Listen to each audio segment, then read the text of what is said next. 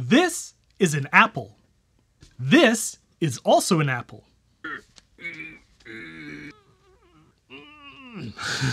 I may not be a very good apple squeezer, but this thing sure is. Who's writing these jokes?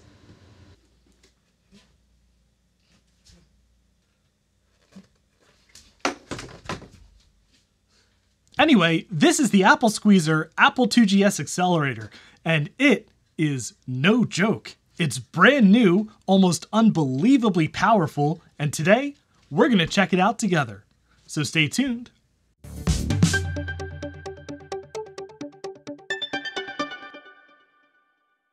And if you enjoy retro tech YouTubers asking you to subscribe before even showing you the fruits of their labor, really? I hope you'll consider subscribing to the channel. We do a lot of Apple and Macintosh shenanigans around here, so it's definitely worth sticking around. The AppleSqueezer GS is a brand new accelerator built by Nick van Zuchtelen from the wonderful land of the Netherlands. Using the power of FPGA along with a real 14 MHz 65816 processor, the AppleSqueezer accelerates an Apple IIGS way faster than any period accelerators ever did. Nearly as fast as the fastest overclocked accelerators and modern recreations of the Transwarp GS. Oh, I guess we'll need an actual Apple IIGS to test this thing out on, and this is an Apple IIe. Ow. There we go. This is the transparent Stealth 2GS that we built a little while ago. If this is your first time seeing this behemoth, check out the build video right here. Now, I first found out about the AppleSqueezer thanks to Nick's post on the Apple Fritter forums back in December of 2021. And basically, I've been trying to get my hands on one ever since then, which has been basically impossible. Thanks to the global component shortage, Nick has been releasing them in, well, pretty small batches every couple of months. Imagine my absolute surprise when just a few weeks ago, Nick reached out to me and asked me if I've heard about his project. Oh, have I? He generously offered to set one aside for me from the next batch, and here it is. I can hardly believe it. I've lusted after this thing for months. Now, he didn't send this to me for free or even in exchange for any kind of review, so any warts that we run into while playing with this thing, and I fully expect some, we'll discover together. So what I'd like to do today is first, we'll take a closer look at the AppleSqueezer itself, we'll crack it open and see how it works and hopefully not destroy it in the process, and then I want to compare it first to the stock 2GS at a paltry 2.8 MHz, and then against my Zip GS upgrade running at 7-point-something MHz. And then, the most important thing of all, just how much better will this thing run Wolfenstein 3D? Okay, so the AppleSqueezer is a cool little sandwich of two different boards here with sockets that hold it together on either side, and I'm going to leave this little height extender socket on here so I don't accidentally bend any of the pins on the AppleSqueezer itself. But yeah, this should ply apart pretty easily, so let's try to open this up without breaking it. No, I'm just kidding. I'm just kidding. Plastic spudger. And just make sure there's nothing in the middle here that I'm going to hit with the spudger. I should probably also take note of the orientation of the two boards here. So we've got 4 dots here corresponding to the front notch of this socket here. So 4 dots, front notch. Don't let me forget it. All right, crack the old apple in half. So the black board here is the FPGA board. It's the Xilinx Spartan 6, and according to my expert Googling, it's optimized for automotive applications, which is pretty cool because when this thing is together and sticking out of your computer, it kind of looks like a carburetor. Pretty neat. And here is the AppleSqueezer itself, with just a few chips on here, including the most important right here, the 65C18 chip, the actual same processor that's in the Apple IIGS, just this is a different package, surface mount package, and yeah, rated to go quite a bit faster. And I really like the AppleSqueezer logo. It looks quite nice on this board. Shame it's hidden on the other side, but you know, it's probably pretty expensive to print on this side of the board for just that one thing. Okay, so I have the IIGS running some benchmarks now on the stock processor, and we've run into the first kind of limitation of the AppleSqueezer. Unfortunately, due to DMA issues, and as we all know, DMA stands for Direct Memory Access, it won't work with my beloved Micro Drive Turbo, so we have to switch to something different, like the wonderful but very expensive CFFA 3000, but unfortunately mine doesn't work. It never worked. It just started crashing right out of the gate in the menu system, so yeah, unfortunately we are now booted off of the floppy emu, which, you know, this is the handiest device on the face of the planet. I'm worried it's a little bit slow, maybe slowing down the system here, but at least it'll be consistent so we can see the percent improvement of the ZipGS and the AppleSqueezer over the stock 2.8 megahertz CPU. And of course, let's get a feel for Wolfenstein at 2.8 megahertz. This is going to be pretty brutal, I suspect. All right. Ooh, that is not fast. I do like to play with the trackball, actually. It's a lot of fun this way. And I mean, it's not too bad. Calling it frames per second is maybe a little bit generous, but it does work. And then another quirk of Wolfenstein on the Apple IIGS, and I don't really understand why this is the case. The regular Apple IIGS used ADB, just like the Macintosh, but on the Stealth IIGS and on a lot of the early IIGS motherboards, there are header pins to use your Apple II style keyboard. And yeah, these buttons don't work in the game. I don't understand why the keyboard doesn't work. A couple of the keys do work, but yeah, the playing the game keys do not. Can't open doors, you can't shoot. So yeah, have to resort to plugging in the ADB keyboard here. All right, let's pop in ZipGS. So we just have to carefully pry out the original processor, which I am terrible at doing. And we install the original 65816 on the ZipGS board here, just like that. And now we get to use the super fancy 65C816 running at 7.0 megahertz, 7.2. I forget. We'll find out in a second.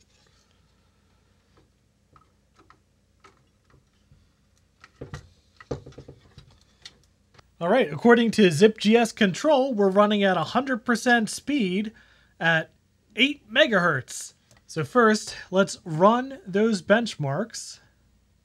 Okay, so the benchmarks are complete, and it's interesting, a lot of these scores show actual megahertz of under 8 megahertz, except for a floating point test, which is over 8 megahertz. And yeah, we'll save these scores here.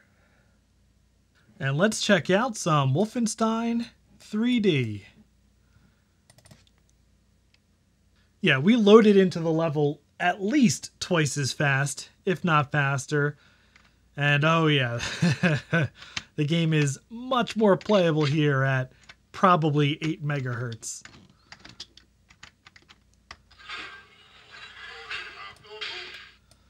Oh yeah. I mean, the animations were just comically slow before. The doors still feel a bit slow. And oops, I almost died. But yeah, this is now what I would call a playable game. All right, let's squeeze this apple. All right, it's time for the most exciting part. Except there's problems. Yeah, right as I was fixing to do this, I get an email from Nick about the AppleSqueezer, and he lets me know that, unfortunately, he's gotten a couple of reports of people with very early Apple IIGS motherboards having some issues with their accelerators, either not running at all or giving them funky errors and not being stable and crashing. So he rewatched my video and very kindly discovered that my board is one of the ones he's had a report about. So yeah, this might not work at all. And if it doesn't, then I guess this video will be filled with clickbait and disappointment. But we're going to give it a try now, and we're going to see if it works. Yeah, I am really grateful that Nick took the time to check my previous video on this machine to see if I had one of the affected boards, and, you know, unfortunately I do, but at least we're going into this, and I'm not going to be, you know, banging my head against the wall trying to figure out why it's not working, if indeed it doesn't work. But we're going to install this, and we have to clear one other hurdle, and by clear I mean literally clear. This header and ribbon cable is right in the way of where the AppleSqueezer has to go. So I'm going to add some risers to it. And Nick sent this one socket along with it, which I think he intends you to replace the socket that's on the motherboard here, which is kind of a cheap socket. But instead, I'm going to use it as a riser. There we go. And still not enough to clear it, so I have some of this style of break-off riser here. There we go. Totally professional job. Let's see if we clear it now. Oh yeah, we're in there. But yeah, I guess let's just power this on and see if it boots. Alright, no sound. Alright, well, after some light trial and error with the riser, it works. And it turns out, I think that this kind of riser with the round pins here wasn't making good contact to the OEM Apple socket in there. But when I tried a riser with these chunky little flat pins on it, well, here we go. We're booted into GSOS.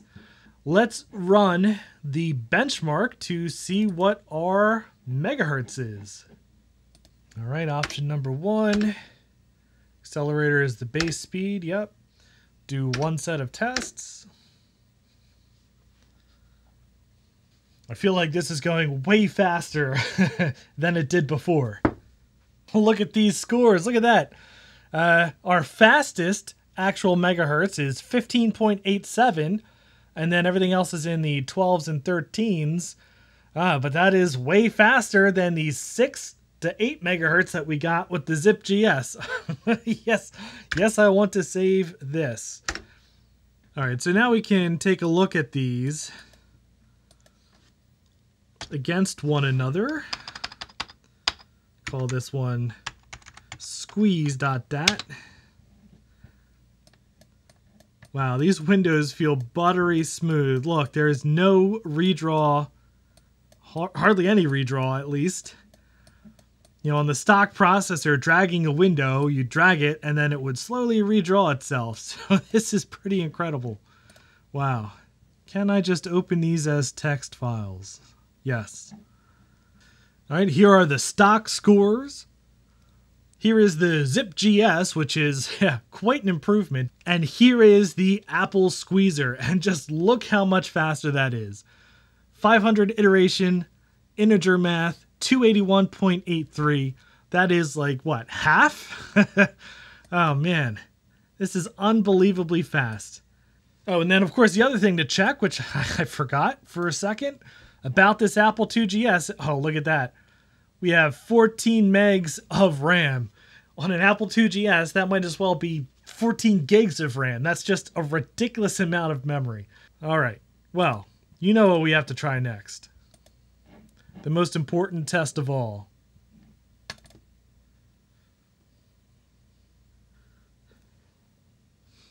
All right. Whoa. Look at this. Keyboard control. That is quite a nice frame rate.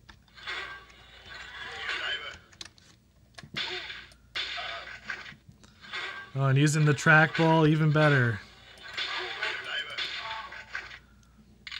Oh yeah, look at that. This is how this game is meant to be played. Oh, it's so fast. Oh, look at it. Look at it. It's so fast. Whoa. Oh, no slowdown. No jankiness. It's buttery smooth. Oh my goodness. Oh, this is worth it. This is worth every penny. Oh my goodness. Oh, it's so fast.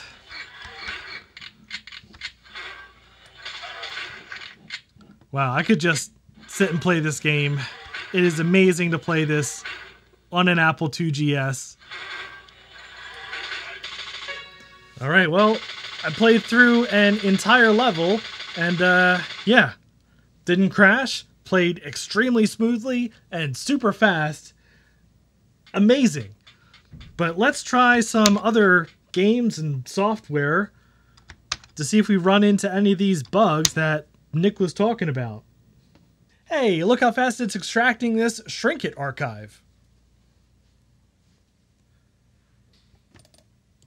Okay, so this is the independently built Super Mario Bros. For the Apple IIGS. And this game runs very slow on the stock machine and still kind of slow on the ZipGS. Let's see what the AppleSqueezer does for this unofficial Mario game.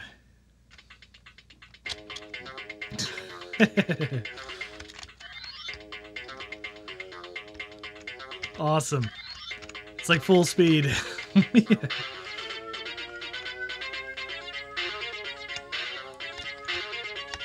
Oh, look at it.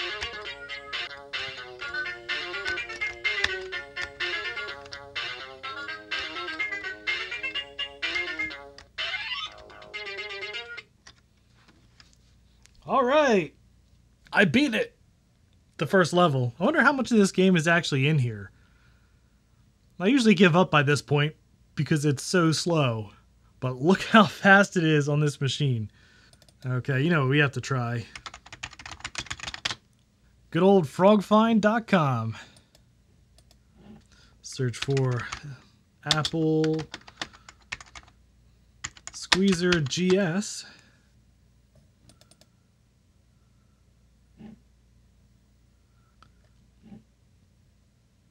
I really need to work on a version of FrogFind that works well on Weber because, yeah, a lot of this text is almost unreadable because it's trying to do some kind of dithering. So, yeah, maybe I just need to go with a more solid color that's Apple IIGS friendly. Yeah, check it out. We can technically browse the web on the 2GS. Let's try a site that'll work a little bit better here.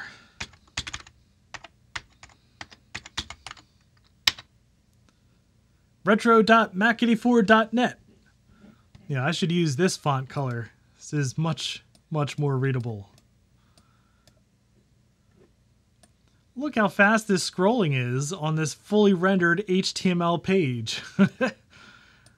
I have computers in the gigahertz that are much worse with, well, modern web browsers, but still, this is rendered HTML. Okay, so that'll do it for today's video, and wow, I'm so incredibly excited, and I just can't believe it. I've had this stealth Apple IIGS project in mind since like 2013, and this motherboard I bought by itself probably in 2015, and it's been sitting around since then as I was trying to figure out how to get the rest of the parts that I'd need to do this build.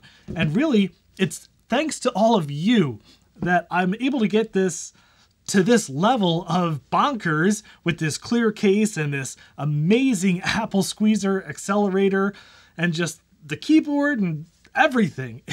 It's amazing. I'm so grateful to all of you for watching all of these videos and enjoying this stuff right along with me, because I love it. I love these old computers and just taking them to the most extreme level that they can go. Yeah. And this AppleSqueezer is amazing. I haven't run into a single issue in the hours now that I've been playing with it. The one thing I noticed is that if I bump the computer, it can freeze, but that's because I'm using a pretty janky riser in there to raise up the AppleSqueezer over the keyboard header. So maybe those issues that some people had with early revision Apple IIGS motherboards are just flukes of those specific boards. And I don't think anyone else has put an AppleSqueezer into a Stealth IIGS, so this might just be the fastest stealth Apple IIGS in the world currently. And that's pretty darn cool.